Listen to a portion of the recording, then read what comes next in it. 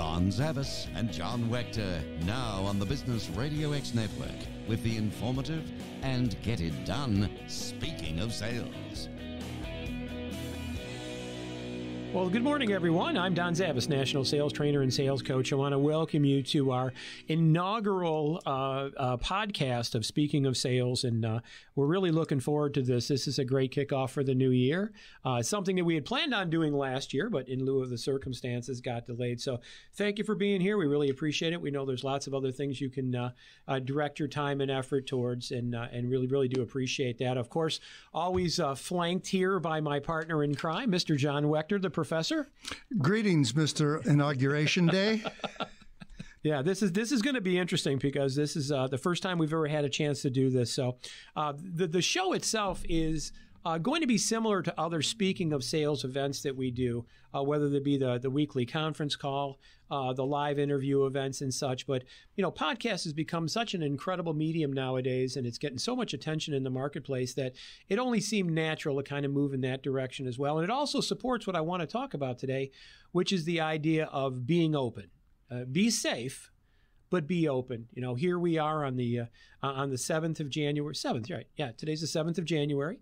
And, obviously the pandemic continues to rage all around us. We've got lots of political upheaval that's taken place over the last couple of days.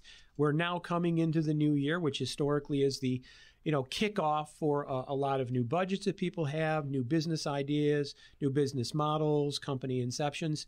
And a lot of that's not happening now. You're not really seeing that, shotgun blast where everybody's kind of rushing out of the gate. So, John and I wanted to maybe invest a little bit of time today to kind of have that mindset that, really at some point in time, because obviously the pandemic is going to be with us, you're going to have to make the decision on what your future looks like. Sitting on the sidelines probably isn't going to be practical any longer.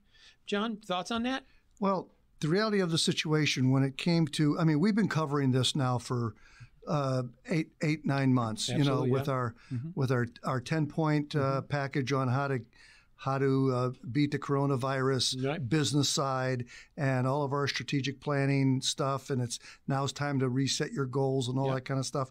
So this is nothing new to us and Don Zavis Sales Training, but it is a new year. Yes. And it is time to rethink everything that you're doing, and your customers that you've had all along.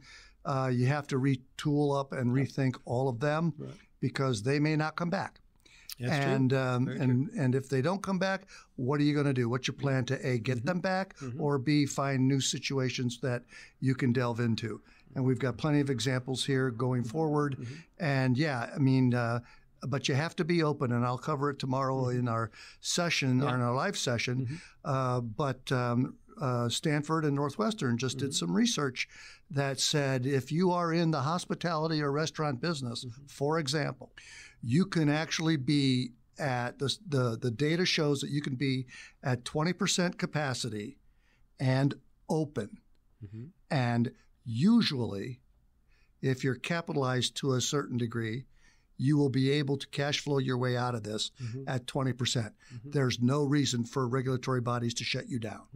And that's Stanford and Northwestern in a combined study. So yes, be safe, everything's socially distanced, but be open. Do you think that, just playing devil's advocate, do you think it's a situation where the pervasive fear is that, if you're open, you're going to abuse it, right? Even, you're saying be open 20%. But, we know entrepreneurs, we know business people, we recognize the risk-taking necessity in order to be successful in those environments. Do you think that local governments have had to create this, you're closed as opposed to letting you individually police yourself for fear that you would just take advantage of it? I'm sure that's part of it, because there have been businesses and individuals that have basically superseded whatever guidelines have come through in the spirit of commerce. However, the majority of good businesses out there, they understand that. They don't want their customers getting sick. They want their customers back. And if they're tied through contact tracing or whatever thing to a major outbreak of some sort, or a significant cohort that's in the hospital. They don't want any of that. So Sure. I say the large majority of people are going to honor, as long as they're given the opportunity to survive, as long as they're given the opportunity just to keep their name in the public domain. I think most people will toe the line. You're always going to have your outliers. You always will. Absolutely. It's interesting. I think, I'm a capitalist through and through. And I believe that capitalism works in every scenario. I believe that the venues, restaurants, whatever, that respect their clientele, respect the masks and social distancing and limiting the amount of people and hand washing and sanitizing. I think that people would naturally gravitate towards the locations that they think really have their best interest. I think at the same time, if you had a restaurant that was open 100%, I think that the population would kind of just, again, shy away from that for fear that, they're taking an unnecessary risk. And that's why that the idea of be open, be safe, but be open is so pervasive because, for the last 10, 11 months, we've kind of sat on the sideline. And almost no business can certainly survive on that. At some point in time, you're going to have to draw a line in the sand. I'm kind of encouraging it to be now and say, all right, imperfect though it may be, we got to be back in business, right? Whatever your pre-pandemic world looks like, you want to be as much like that as possible. Now, I understand the confines, and there's lots of scenarios where you've got governmental intervention and you can't do it. And it's unfortunate that that's the case. That's a, story for another day. Elect new politicians, again, story for another day. But you have to make this mental decision. It's a level of mental toughness to say, yes, it's going to be hard. That's why you're hearing. That's why we're doing a podcast, right? And it's interesting because so many people are doing just the opposite. They hear the message that we talk about, that you may have to do twice as much, even to keep where you were. So if you hypothetically, in a selling vernacular, if you made 20 prospecting calls a day, you may have to now make 40 just to have the same level of business. If you invested $1,000 a month in advertising, you might have to invest $2,000 a month now to be at the same place that you were previously. But, anyone that's looking to kind of, play whack-a-mole and keep their head down, they're really going to get whacked. The chances of you surviving this kind of holding out, against hope that it's going to get better of its own volition is pretty unlikely. And we see that, we read that in the paper every day. We just lost a very popular Greek restaurant today here in Tucson. Really? Yeah. And Mark knows that very well. It's the Greek restaurant next to Walgreens on Speedway, Fromino's or something like that. Oh, Fromino's. Yeah. Yes. And so I don't know what they did not do because I don't know the business at all. But we're going to have to really look differently at things. The things that were non-essential previously might be essential today.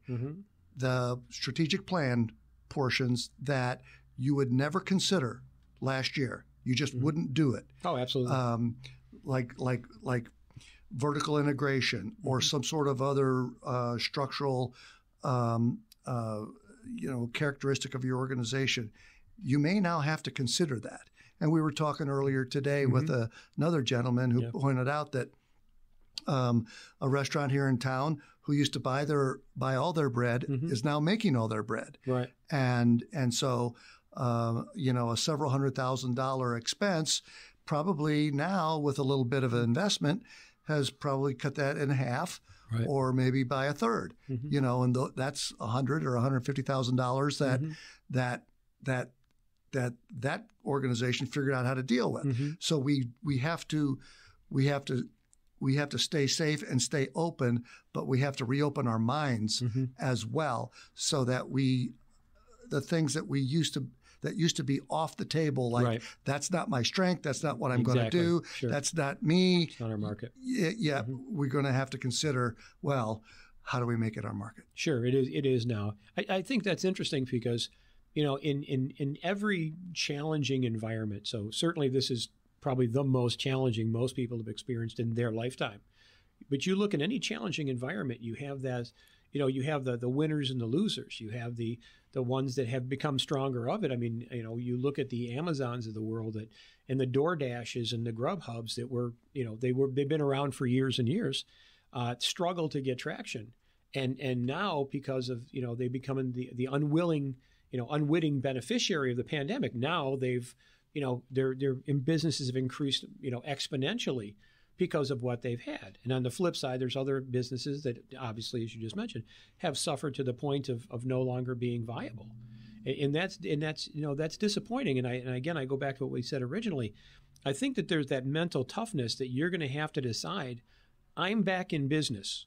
Whatever that back in business looks like, whatever we have to do. And I know we talk a lot about restaurants. They seem to be the focal point of the ire of every politician. Close the restaurants. Close the churches, leave the bars open, leave Costco open, here's all the other places you can go, right? You can't go into a park, there are certain ski runs that were, they've closed off. And I'm thinking to myself, people naturally wear a mask virtually every time I've seen them skiing, whether it's a helmet, it's a face shield or something. I mean, just because of the cold, you would think those are the people that you'd really want to support because they are already well ahead of us in the mask world. And yet, they're being closed down. Now, it could be just the natural overreactionary premise that they have. But, if you allow this to take place and you just kind of say, okay, I'm going to try to sit it out, you really can't. You have to be open, clearly within the confines of what you could. People are investing in technology and websites and an online presence where they legitimately should have had those before. Right. So I think that they maybe were short-sighted, not recognizing the value of an online presence. Now they're forced to do it. And now they're behind the 8 ball. And unfortunately, at the time, in many cases, when they can least afford it, they're now facing having to do it. And because it's hurried and it's rushed, it's really not that comprehensive. It's not effective. And not surprisingly, they don't get really good results. So that creates that doom loop, which makes the situation worse and worse and worse and, continues to go down. But again, you have to fight against this. And I don't want to create the perception for the people listening that I'm saying you're not. There's a lot of people out there that are fighting diligently. I mean, every day you hear a lawsuit by this, the local gym or, some kind of, the bakery or something like that is just at their wit's end and they're looking for a legal remedy. And whether or not that ever pans out for them, I really applaud them that they're trying. Here's a person that's just not idly sitting by and allowing their life savings and their life work just to be destroyed when the very politicians, unfortunately, that are destroying it have never missed a paycheck. Well, I think one of the problems that I see is that so many businesses are just doing nothing except crying foul. I agree. They're just raising their hand and they're dialing their lawyer and they're investing their money into a legal battle that they should be reinvesting in their business with that money, because most businesses of any certain size or sophistication, they have a SWOT analysis. They understand their strengths, their weaknesses, and they understand the T and the O, the threats and the opportunities. And they've structured their business historically based upon their own situation. It's time now for every business to reenact that exercise, because in a pandemic and going forward, we've got a new administration, we've got a new set of leaders that you can cry foul all you want with, but that's not going to get your kid in college. And so, start being real and let's relook. And that's something that we do as part of Don Zavis Sales Training. We will help you with analyzing all your strengths and weaknesses, your opportunities and your threats. And guess what? A year ago, how many businesses in this city, state, world said, "Oh, one of my threats is a pandemic virus called Corona." Nobody. Yeah, that wasn't even on a radar. So you can't really get them. You can't really nail it 100%. but you can get better at it. You can increase your probabilities for a successful outcome by rethinking your entire mission, your entire vision, and re-engaging new strategies with new opportunities. And it's there. It can be done. There are many businesses doing it, and but in order to do it, you got to be open and you got to stay safe. And I'll go back to piggyback on that. The mental toughness. I was doing a coaching session last week, and the person I was speaking with really was at a level of despair that I had not seen that person, and literally almost on the brink of tears. He kind of tried to sum it up and say, it's just not fair.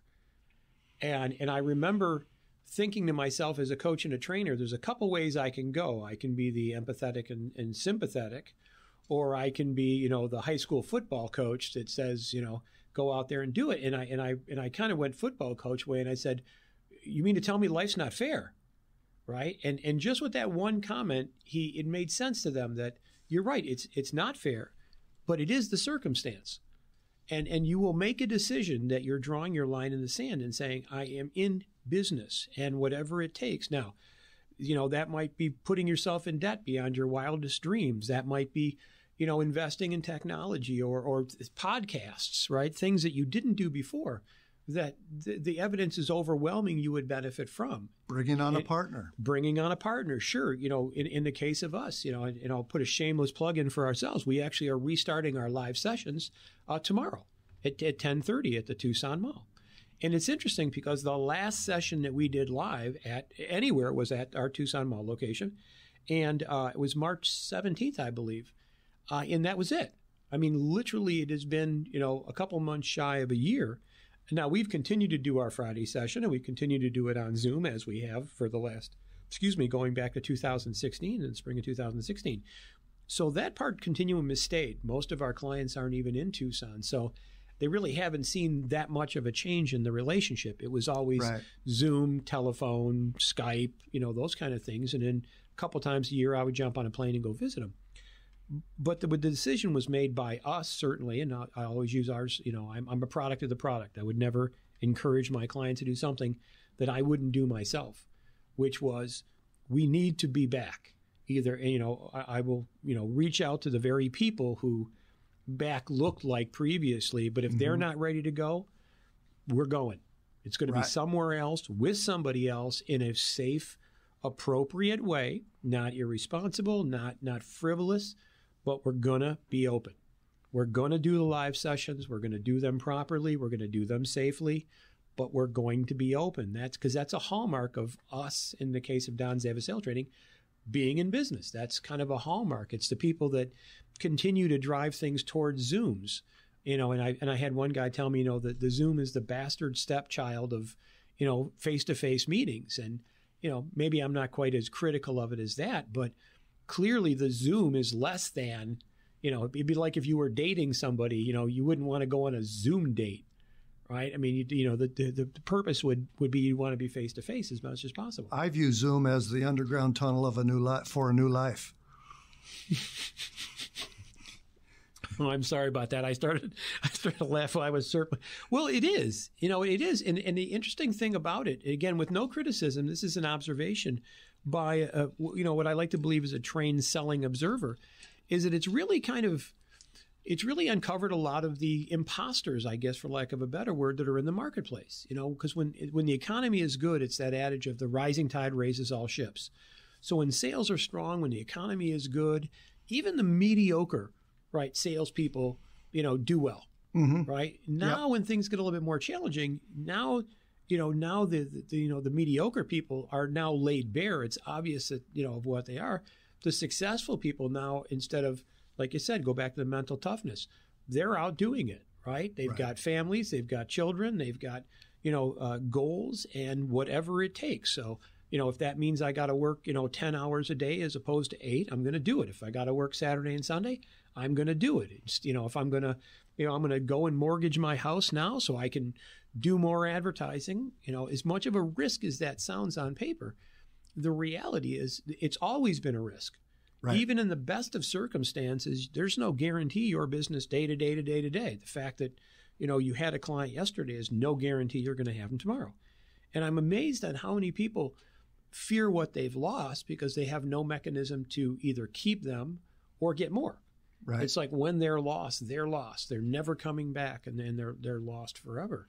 And and again, as much sadness and challenges there is in the marketplace, there's the gumption that people have that says, okay, well, I'm not going to do this. I'm not going to sit idly by. I'm going to take whatever risks are necessary. I'm going to do it, but I'm going to be open, whatever open looks like. Well, there are times when you do have to really absorb and understand the warrior mentality when it comes to competition. Absolutely. And so, and we've talked about it in the past, how do we become closer, if not closer, 100% to that apex predator? Sure. Top of the industry, top of your local. You look at the Amazons or, Costco's and the major players, they all seem to be thriving. They are. Right? Where you would think they would, having the biggest payrolls, the biggest blockchains. I mean, they should be the target that actually collapses. And yet they're posting enormous gains. How is that even possible? And they're doing it with additional services. I mean, you walk into a Costco, for example, you see more stands than ever in terms of third parties that they have partnered with. So when they make money, when the vendor makes money, Costco makes money. Absolutely. So they're doing that very, very well. And so they're starting new services, as are we. Yep. Absolutely. We've started new services in the behavioral assessment category and strategic planning and assessments. We've done this. We do SWOT analysis now for people. We also do executive placement, hiring coaching, resume writing, all that stuff that we didn't really we could always do, but we didn't really promote too much in previous years. But now we've got to start making that a little more of an anchor point for us, so that we can spread out and not and reduce the risk of our previous model. Yeah, no, and I couldn't agree more. And I think that when you look at, again, the success, you look at Uber.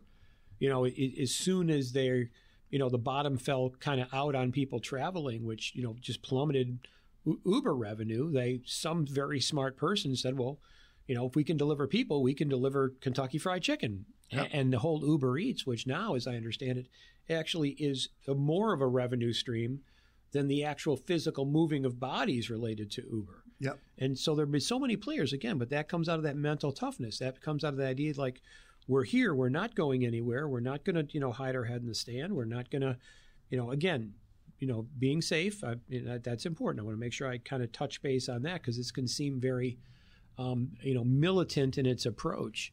I'm not saying that it's not serious. What I am saying is that I think that you can cautiously, right, and safely function in a way that benefits you, your staff, your company, your personal goals, as well as your clients. The clients that we deal with are hungry for revenue improvement, right? And this is such a great way to deliver those skills in a live situation that really, you can certainly do it online. You can do it in Zoom. And in many cases, you don't have much loss in it. But, it's like a concert, right? I guess you could, listen to the album and it's going to sound perfect, absolutely perfect. But you want to go to the concert because, I hate to say it, but you want to hear the imperfections. You want to, hear the difference. You want to see, your idols perform those types of things. That you're never going to replace that idea of the live distribution method completely in lieu of some digital medium that goes along with it. But again, correct. You look at that. You look at all entertainment industries, right? There is that mental toughness. There's going to be one artist.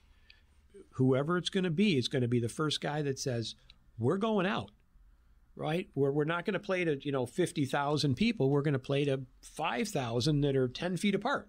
Yep. Right. And we're going to have them come in, different doors, and we're going to figure out how to do it. And imperfect though it may be, we're going to do it. Right. We're going to make it happen. We're going to be open. We're going to be safe. Right. We're going to be open. We're going to do whatever it takes, however it takes, to go out and make these things happen. And everybody's watching the NFL because they are basically trailblazing on how to get that done. Well, they are, and I think that's a perfect example of necessity. It's interesting when you hear studies and you hear on the news and television, sports commentators that talk about the, billions of dollars that are lost by the seasons that we've had. We've had limited amounts of games, and, realize every game that you don't have, just think about concessions. When I go with my family and you buy the normal things, peanuts and hot dogs and a couple beers and Cokes and, ice cream and just all the stuff that normally goes in with a game, you got $100, $150. Well, that's just the Zavis family. Imagine now that it's the Zavis family and the Waechter family and the Bishop family and now all the other families.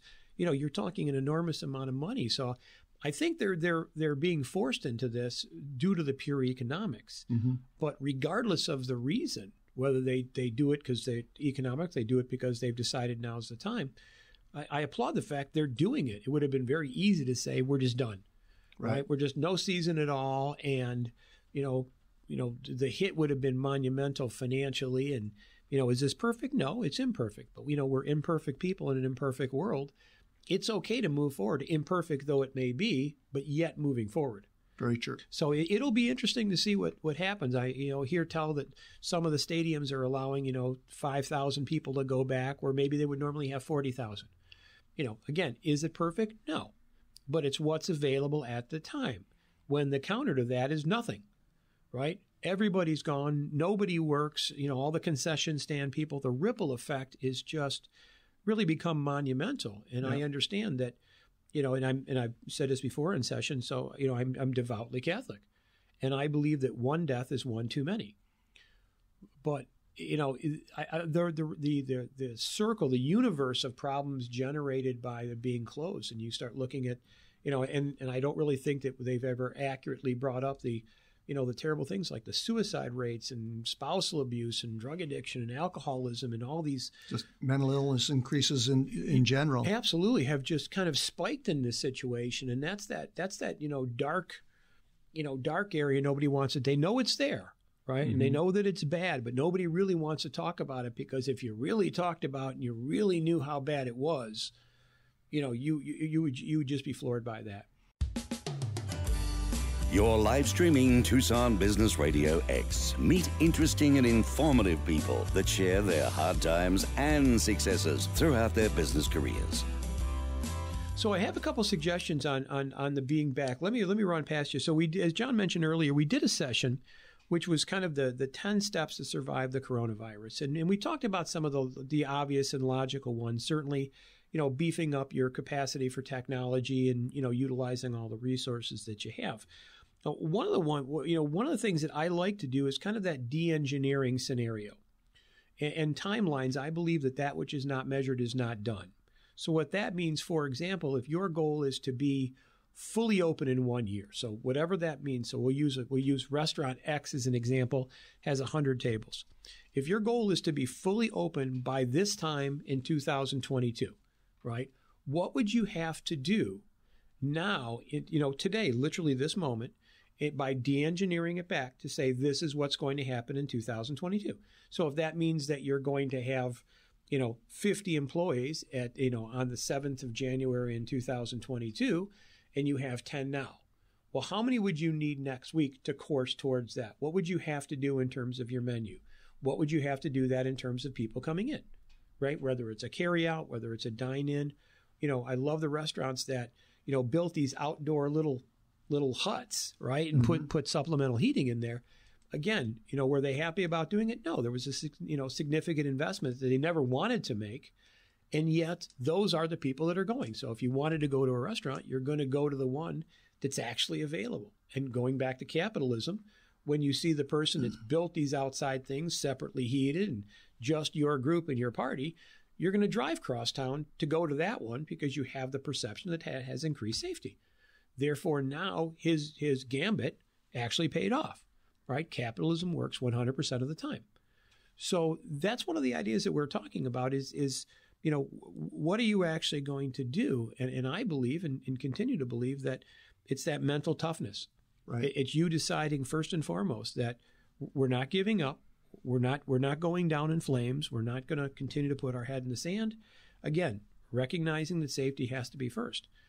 But there's so many people that are doing nothing. Exactly. All right. And using the cloak of the pandemic. And it's interesting. We have a client, I won't mention names because they might quite possibly be listening at some point. And in the course of conversation, she actually said her staying home is a raise. She actually kind of got a raise by staying home. And I thought that was interesting. And I know people like that too. Yeah. And I kind of, I don't want to say pressed her, but I continued that line of questioning. I said, well, will you share with me what that is?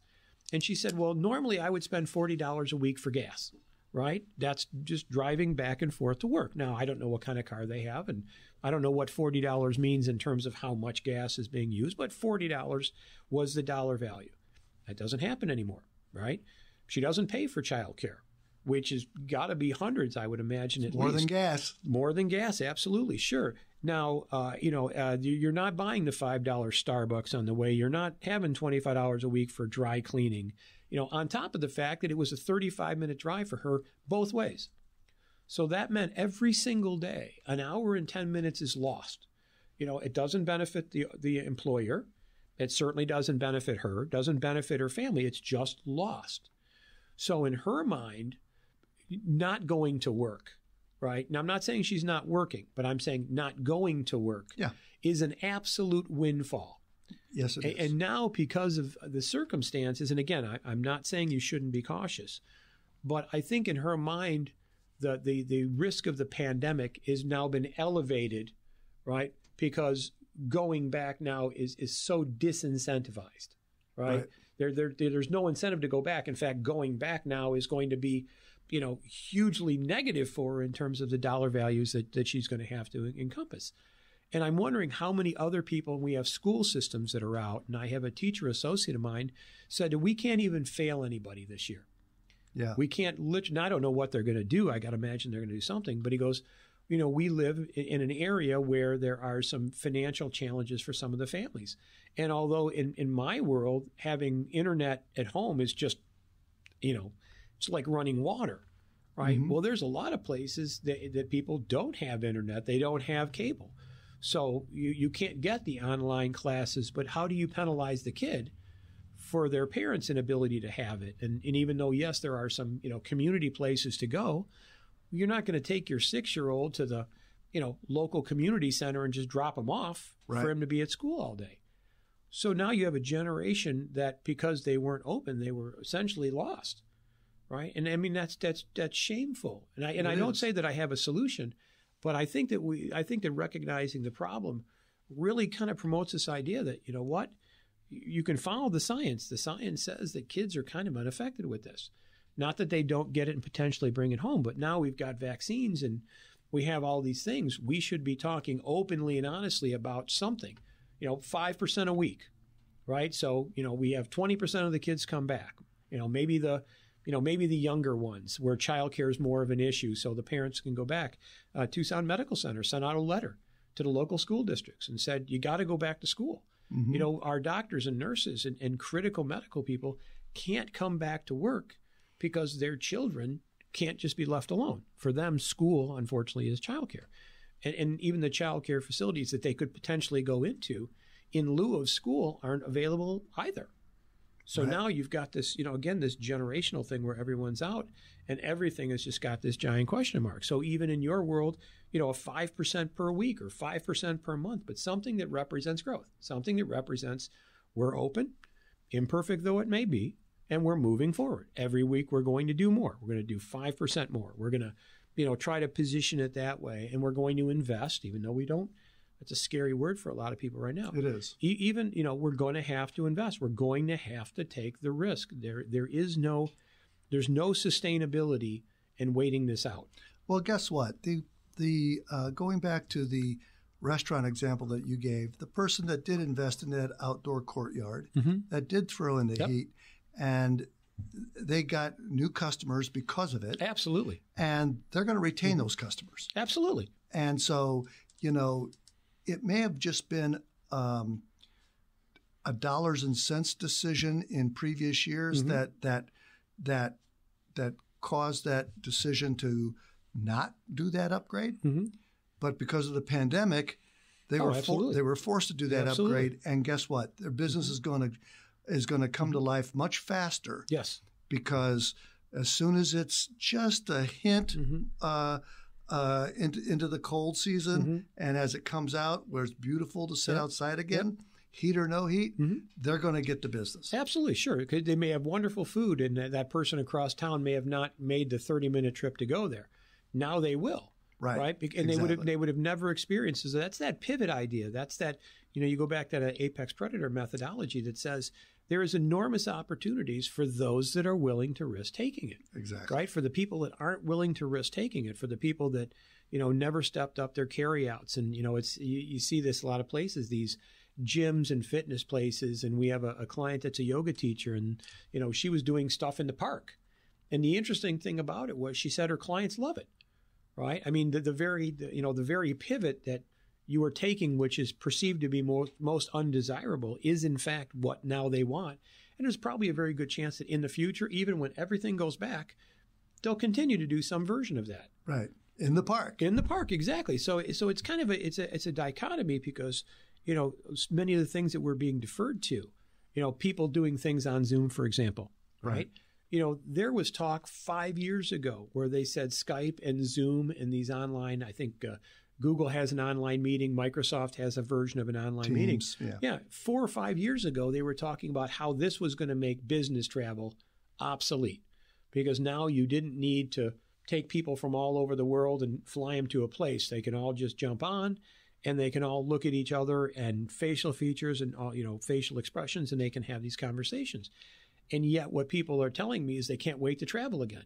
Yeah. Business owners that says, I can't wait until they have the XYZ convention, even though there's a significant dollar value attached to the going of it and the travel and the. It's interesting how cyclical this is because the last economic downturn, when we were starting to come out of it, there was an interesting United Airlines commercial where the boss of a company came into a conference room of salespeople and just started throwing the airline tickets right at each one of them and just said, it's time to go back out and shake hands. Absolutely. Sure. There's no substitute for that. I mean, again, we're social creatures. But that was 10, 15 years ago. Well, and it had probably happened 10, 15 years ago. I was just going to say that. I was just going to say that, for those that have been around and kind of adult long enough to be in the 2008, 2009, when you had this enormous financial fallout. I mean, to the point where very smart people were like,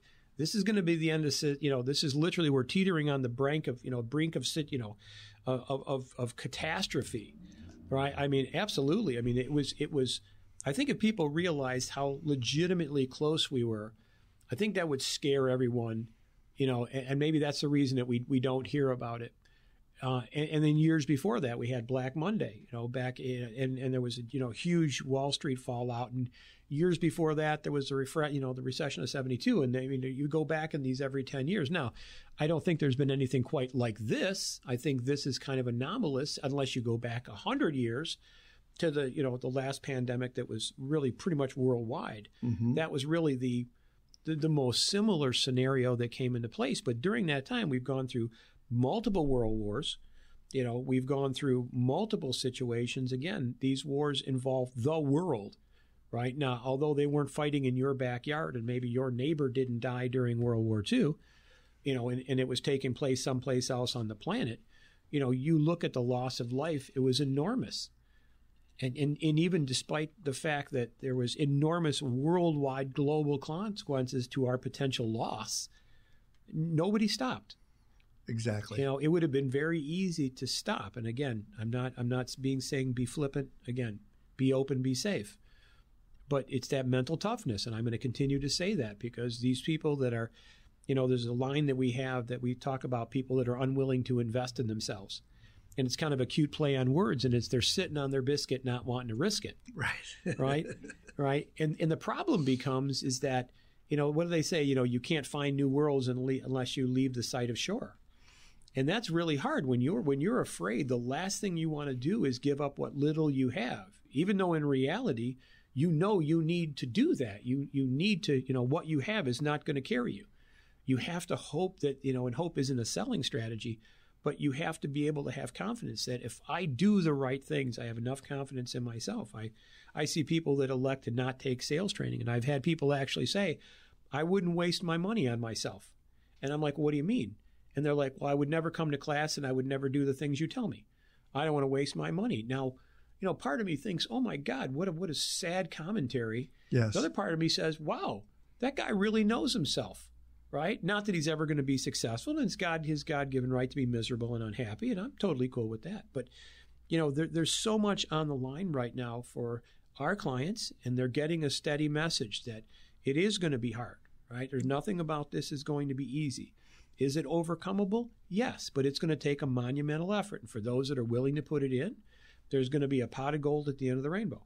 For those, however, that want to play it safe, take no risk, don't want to do anything, are going to hope every day it gets better. They're going to, do a lot of stuff that's little or no cost. And not surprisingly, that's where everybody is, right? I mean, now I think that the traffic on the LinkedIns and Facebook in terms of selling things have gone up 50 times where they were, right? Because it's no cost. You can put a little post on for yourself and feel like you're doing something. It's really not going to be effective. Nobody's really going to respond, but it feels like you're doing something. Whereas there are other options that there are a dollar value attached to them you should be doing, and yet they, choose not to. You have to start questioning your own mind, because the way you think is just a function of all of your previous experiences, where cause and effect made some sense.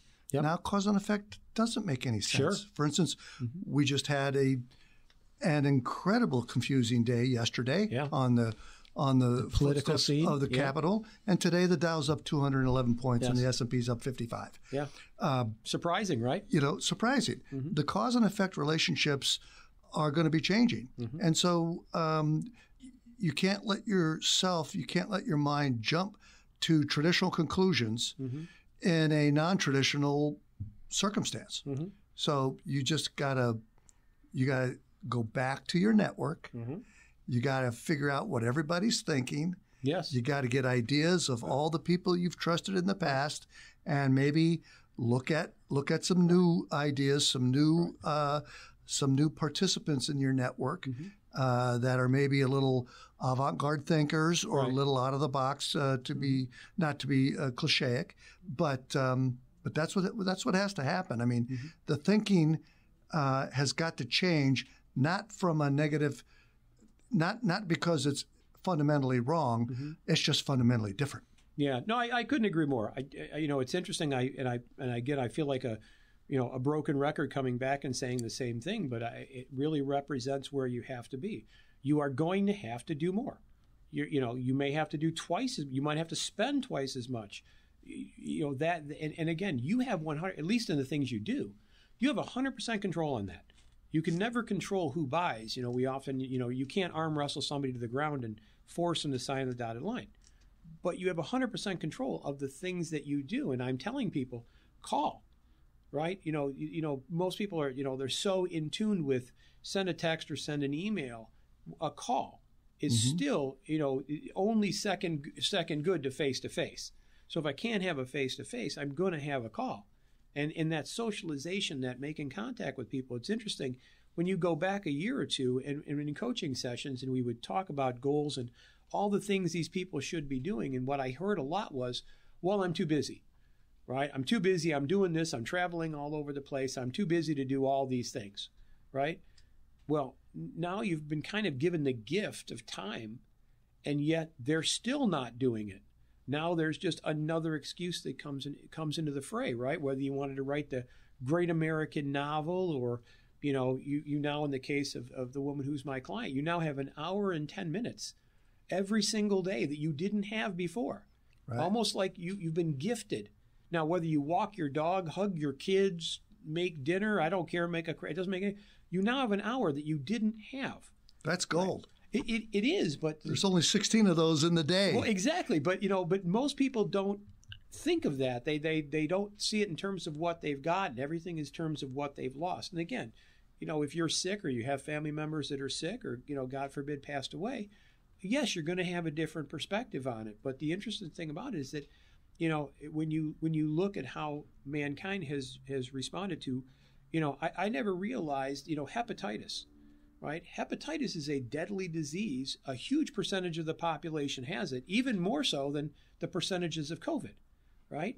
And yet the world doesn't shut down. Back in the 70s and 80s when AIDS came out, and it was an absolute death sentence. There was no treatment. People really didn't know how it got around. And you would have thought in that scenario, the first thought would have been lockdown, right? Everyone just kind of retreat to their corners until we figure out what the hell's going on. And yet, the 70s and 80s were a time of enormous growth in the United States. Why is that? That should have been the time. It's that intestinal fortitude. It's that it's that mental toughness. It's the idea that you're going to get through this. You either will be a casualty of it, right? Or you'll be an unwitting beneficiary of it, but you get to choose.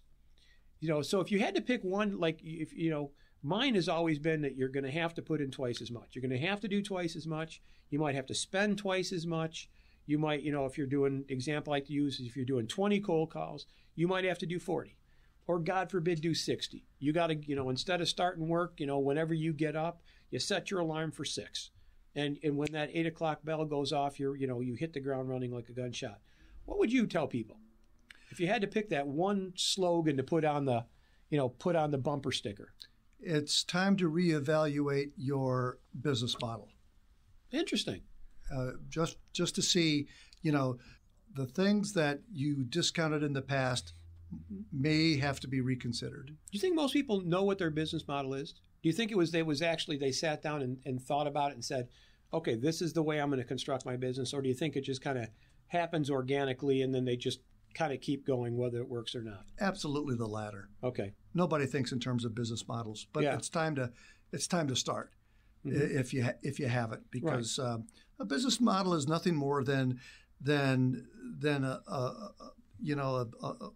name, an identifier on how revenue comes in. Where's your revenue sources come from? Right. You're just going to have to rethink that and acknowledge the fact that things have changed, and I may have to find alternative forms of revenue to keep my business afloat. And that would be one of the things that I first profess is just to let's sit down and rethink this, not under pressure, but under your proverbial tree. And the tree that he's referring to, by the way, just for those that may not, when you say the proverbial tree, one of the techniques that we talk about is at least 2 times a year, and it was really modeled after a Native American program, was that you would go to some place that's relatively quiet, and you can be somewhat undistracted. Bring a bunch of legal pads and a dozen sharpened pencils, and just let your ideas flow. In the absence of the minutia of the day, right? All the calls and emails, and in the absence of all that stuff, you now have that freedom to think. And I believe that everyone is incredibly creative. That's why, you go back to the 70s and a lot of the musicians that experimented with drugs, right? And because of that experimentation came out with amazing pieces of music that by their own justification, they would never have been able to create without that. Right. And it's that freedom of thought, that ability to say, okay, again, removing the minutia of the day. So when you make reference to sitting under a big tree, that's kind of what it is. But it's interesting how many people don't really know their, when you say business model. Now they create one by de facto. They may not know what it is and may not know how it is, but they got one. Whether they kind of inherited it, whether they know what it is or don't know what it is, they got it. And yes, you're absolutely right. But now's the time to bring some structure to the whole thought process. Yep. How did this thing come about? What luck did I have? What good decisions did I have? That's true. What very importantly, what kind of a team got me here? Yep. In terms of my employee base or my leadership team. And so all of that's got to be reevaluated in 2021. The sooner the better, to make sure that because the people that are going to come out of this, for lack of a better word, unscathed, probably nobody totally unscathed, but the ones that are going to come out as the beneficiaries at the end of the day, they're going to be the ones that made those adjustments, that did that intelligent thinking, that really looked themselves in in the mirror and took the hard course and understood that, this isn't going to be easy, but they took advantage of the fact that many people aren't going to do it at all. Sure. Many of their competitors aren't going to do it. Right. And if they stay the course and if they make the changes they need to make, guess what? They're going to come out this thing, fortunately or unfortunately, at the demise of others. But at least they're going to be able to demonstrate to their family and friends and their community that that we're here for you and your future. Right. I think, as we close up today's podcast, and, there's a line that comes to mind, which is very much mirrors what you just said. And I actually have it written in my home and at various workplaces, that I will do today what others will not, so I can live tomorrow as others cannot. And those words have always rung true to me, because I will try to do the extra mile. I will try to do, and I don't got to do 100% better than everybody else. I just have to do a little bit better than everyone else. So, for the people that are listening, I do wish you health. I certainly wish you happiness. John and I are a wonderful resource. So if you ever have any questions, you can reach out to me directly at any one of a variety of phone numbers. Certainly my email address, donzavis@comcast.net, and that one goes directly to me. John, you want to maybe share with yours? And mine is J.W. Waechter at Comcast.net as well. And my phone number is 520-370-8232. And please, if you got any questions or you just want to talk, our phones are open, our Zoom is open. And guess what?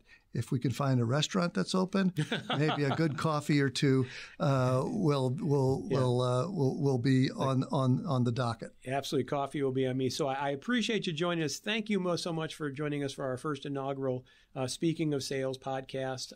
I truly, from the bottom of my heart, wish you good selling. Thank you. Are they good or what? Speaking of Sales with Don Zavis and John Waechter. Continuous on Tucson Business Radio X and heard on popular podcast platforms.